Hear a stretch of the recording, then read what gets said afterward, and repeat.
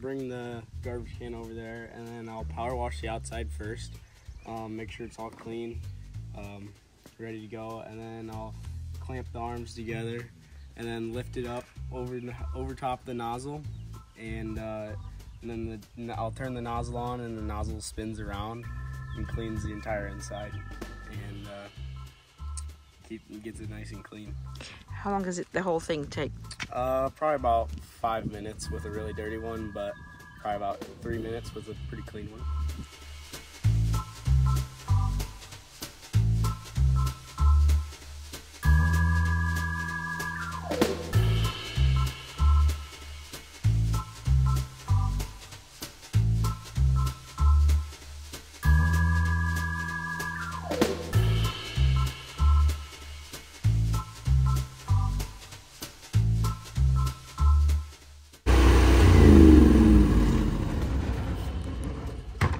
I love how conscientious you are, that you always inspect to see what it looks like.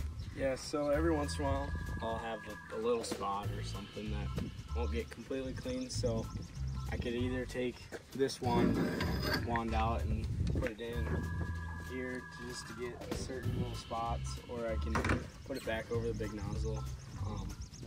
But I like to inspect, make sure it's not terrible still. You know, keep it clean as I can get it. So I always do a double check, make sure it's good. So we were just online, came across like a different one, trailer just like this. We seen it. We were kind of like, it's a good idea. There's nothing like this really around Waverly when we found it. And we were like, it's a good idea. Because no one really does it, so we kind of started looking into it, and a company in Florida actually makes this trailer. So we contacted them and got the ball moving to get the trailer, and we did all the graphics. It takes a lot of effort, a lot of time, a lot of brain thoughts into it, and really thinking. Just like managing my time, making sure I have time to get all the jobs done in the day, and making sure the customer's happy, clean the garbage can. Who cleans the garbage cans in your house?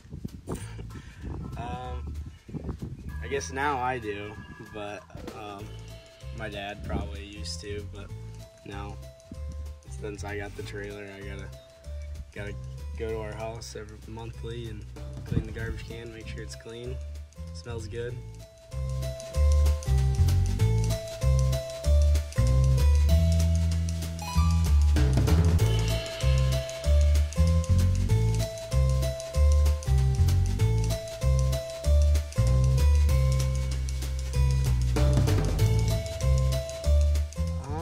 That was a pretty tricky process.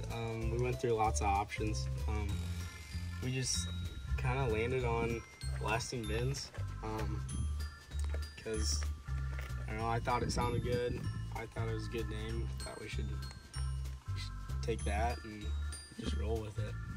And it tells the story, right? Yeah. Of what it is that you do. So once I really grow and get going, they make bigger. They make a truck actually with not a trailer, like a truck just like this, just got a motor on it and it's a truck.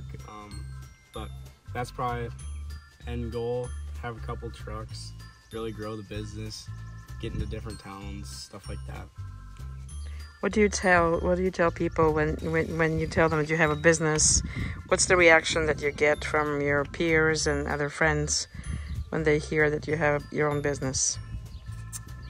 My peers were pretty surprised when I started out. I was kind of telling them about it.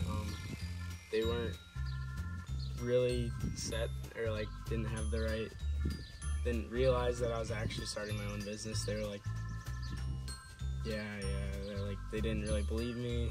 I don't know, it was kind of tough to get them to know I was really starting this, and I was really gonna go for it, and I was really gonna take the long shot at it.